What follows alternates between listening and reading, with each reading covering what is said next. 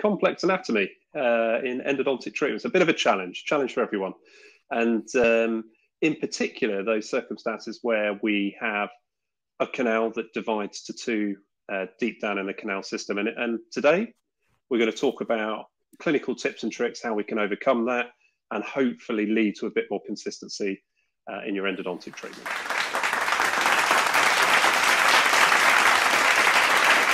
Yeah, we've got two lovely cases, two premolar cases, and we're just going to go over a few difficulties they encounter in treatment and a few ways of solving it. We're going to keep it simple.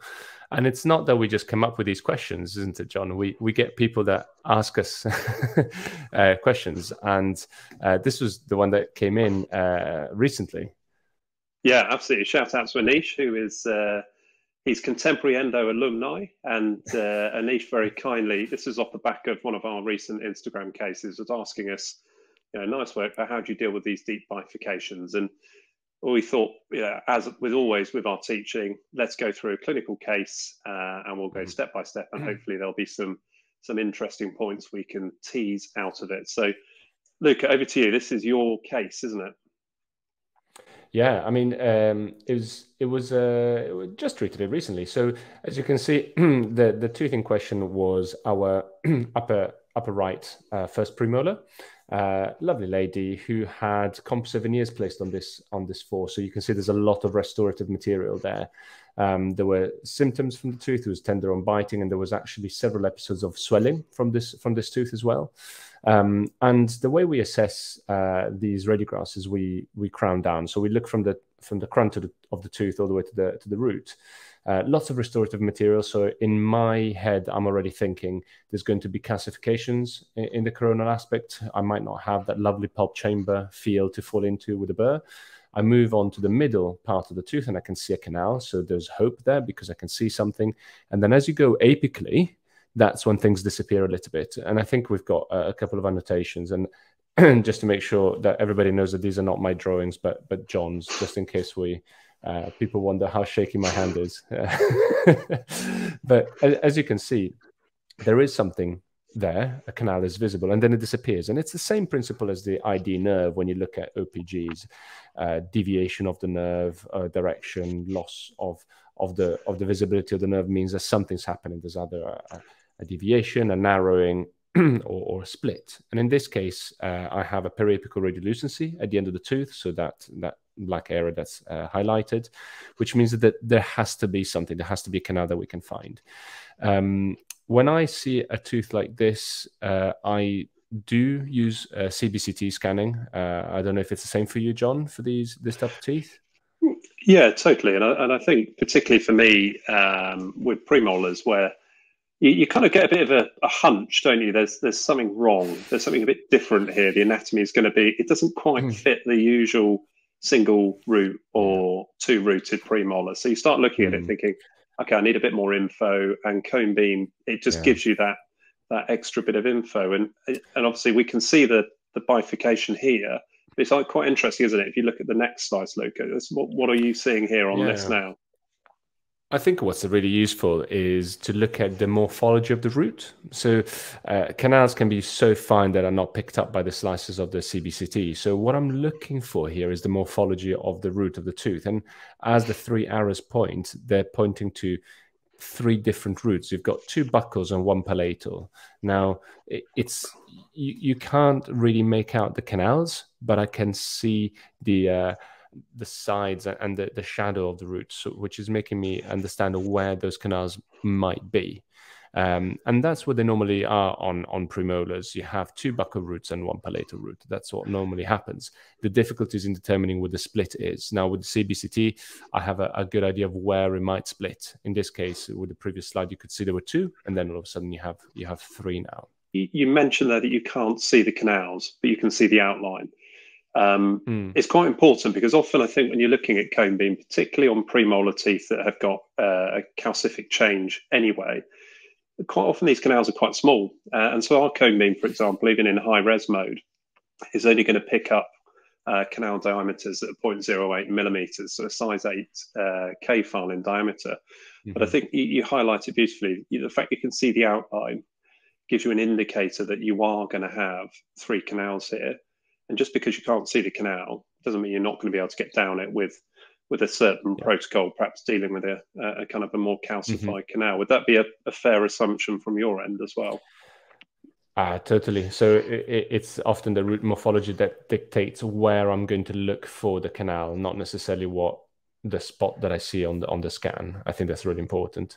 And there are statistics about these things. You know, it varies in your practice. It seems that John and I only get 3 rooted premolars. Somebody doesn't like us, but it's just the type of patients that you have, and if you're in a referral practice, obviously it will be even higher percentages. But they're not high. You know, 0.5 to 6%. It's a huge variation. Normally, there is 1 canal per root, thankfully, because these are very small teeth, very narrow roots, very spindly roots, very small canals. So, and with that in mind, we need to consider what file system we should use, because these roots tend to be very spindly.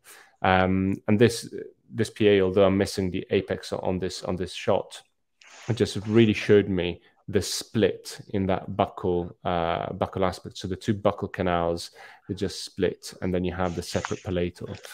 So intraoperatively, you would see this oval entrance, and then you see the 2 buccal canals are splitting about 2-3 millimeters below, further down into the orifice.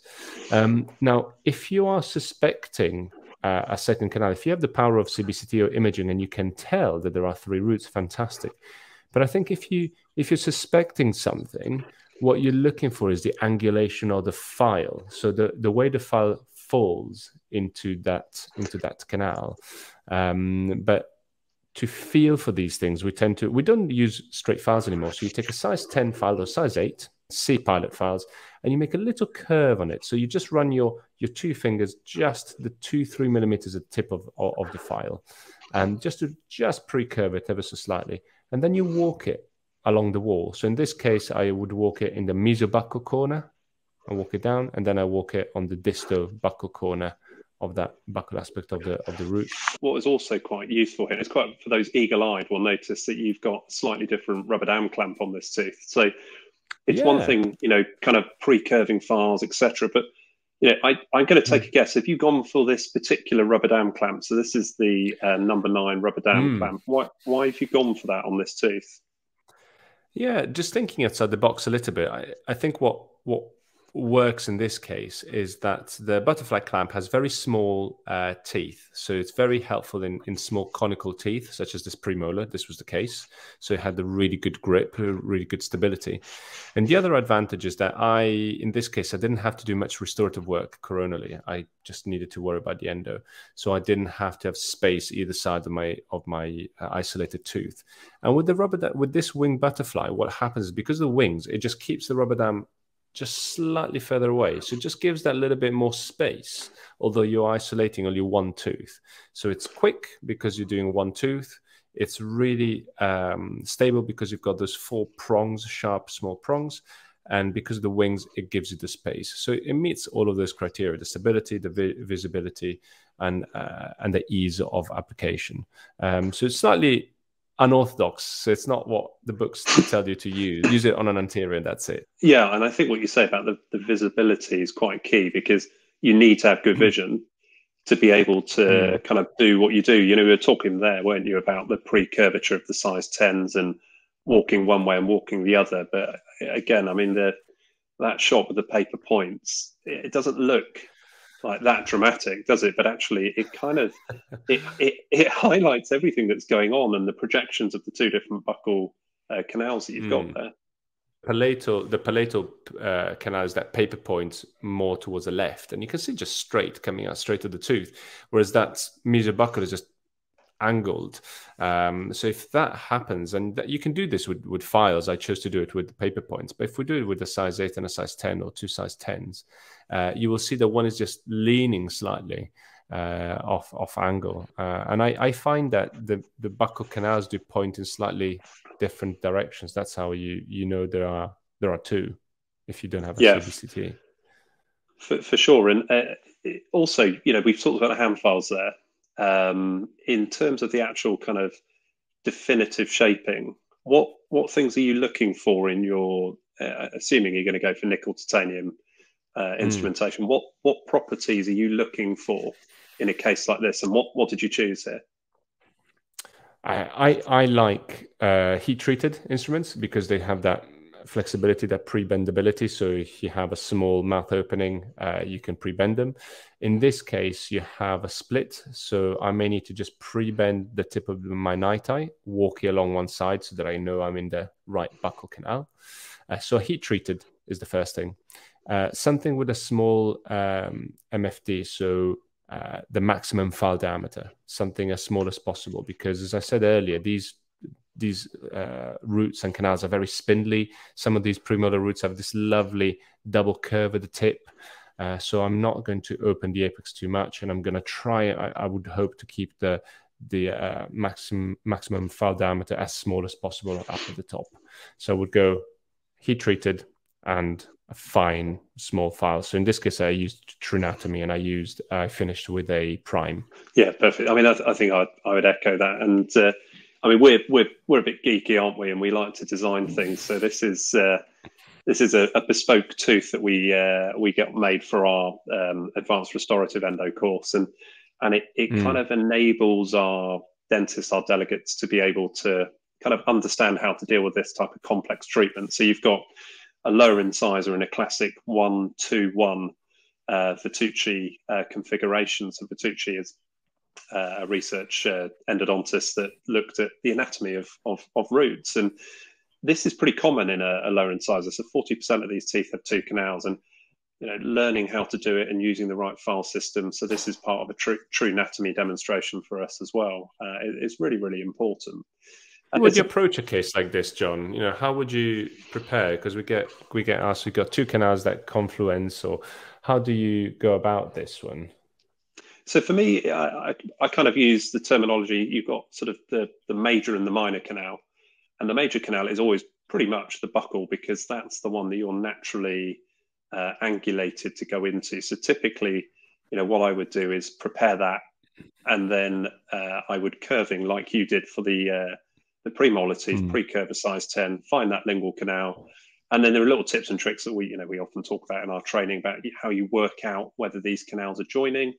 And then you prepare again using a controlled memory metal, small maximal file diameter, small wire, so a 0.8 to 1 millimeter wire, ideally 0.8. So you put something that's not too destructive.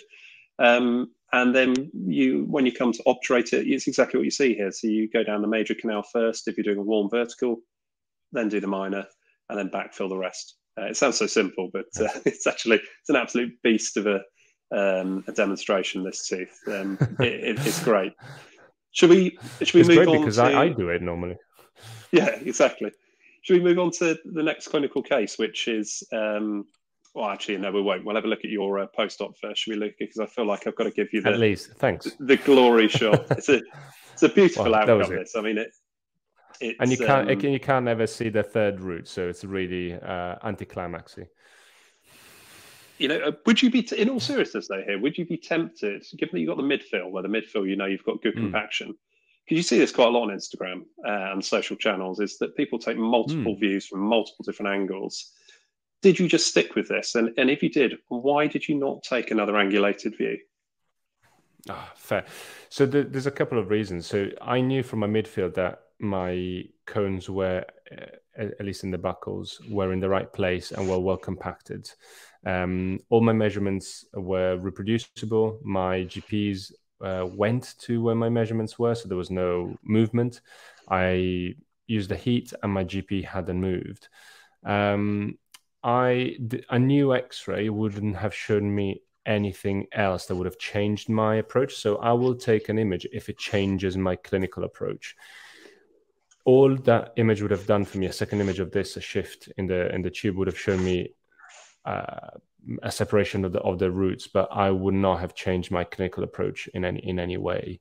In any case, to review this tooth, I will have to use a CBCT because there's so much anatomical noise in a year's time that I will need to rely on my CBCT to compare images.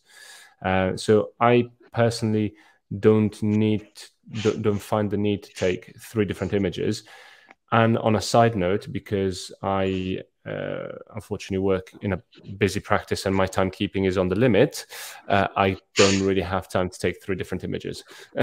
So if the image is fine clinically, for the patient's sake, we move on with life and I let them get out of my chair.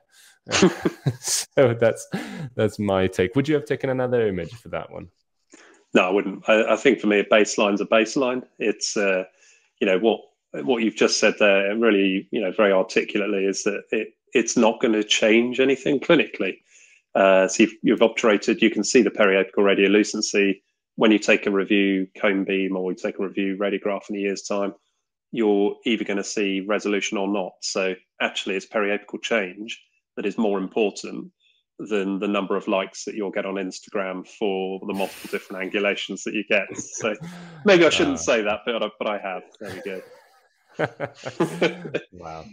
Thank you very much for grilling me on my case, John. I will return the favor next time. Yeah, here we go. Let's go in. It's this is the upper second premolar. So this is upper left 5, and it's interesting because I don't know about you, but this looked to me pretty straightforward. Single canal, job done. It was to the point where I actually didn't cone beam this, Luca, because I thought it looked so straightforward. I was like, I'm basically going to remove that restoration. I'm going to drop into the canal. Yeah, it's slender. There are some complexities there, and we've kind of annotated a few bits here just to kind of see. So the 4, the 7 were positive. The 6 was a fractured file, unrestorable, but sat there dormant, quite happy. And then the 5 had a radiolucency, non-vital, and we just make note of the angulation here because you could easily go offline with your access on a tooth like this. And it had a bifurcation, really interesting. It was really deep as well, sort of quite a long way down. And I'd gone in, fully prepared a canal, and then I just looked in under the scope and I could just see that little bit of accumulation of debris that was basically settling into the canal on the side. And I thought, okay, that looks interesting. And I did exactly this with these files, just rotated it with a little bend on the end of it and just got a small catch and actually just started working it. And indeed, it was a second canal on this tooth, which is quite interesting because you don't see that often in second premolars. Was it quite low down, or was it mid root? Yeah, it was kind of mid root, really. If we have a look at the post-op, so we can see, we've managed to kind of keep things relatively conservative. Okay, it was a true anatomy preparation again, and for much of the same reasons and rationale behind the case that you showed. Actually, I wanted to be the ability to pre-curve. It's a slender root, so I don't want to go over opening this, even with something like you're seeing some of the new 1 mil wires coming out, ProTaper Ultimate, for example. I still think that's not a preservation approach in a case like this. You could achieve this with an 0.4 taper system, but on a long route, I worry with a fixed taper system because you've got a lot of that file active at one time, so you have to do that lot of juggling with the crown down, and in juggling, you remove more dentine and more tooth structure. So let's keep it super simple. Use a variable taper, and it's kind of a protocol that we know, which is a glide path file and a shaping file. Really, really simple. And then actually one of the hardest bits of this whole case was that distal margin, which was a bit of a beast to try and do it. And the reason that the 6 behind didn't offer any kind of like packability, if you like, there was nothing to hold it. So there's a saddle matrix. There's a lot of PTFE tape. There's probably enough PTFE tape to seal off the toilet at home, but it was a really, really tough case to isolate. And I think the end result's really nice. So and it's going to go off. Did you remove the restoration, the amalgam, prior to jumping into the canal, or did you leave a bit of the distal amalgam there? I left a little bit of the distal amalgam there, like literally just a wafer thin bit, while I was doing the endodontic treatment, just to make my life a little bit easier. Mainly because the 6 behind was not a particularly great shape for for clamping and keeping the dam down in that incidental area. So there's a whole load of things that go through my head about why I left a little bit of the restoration there, but fundamentally it was so that we could just keep things a little bit more straightforward when it came to the restorative. But yeah, I think it's nice. So I'm hoping, particularly from your case, Luca, it's lovely. I'm hoping there's been a few good tips and tricks, the pre-bending of the size 10, the choice of rotary nickel titanium, how we look at the radiographs and the adjunctive use of cone beam as well. So hopefully that's been of some use. Thank you for your time as always, Luca, and always a look pleasure. forward to the next one. Thank you, guys. Bye. All the best. Bye-bye.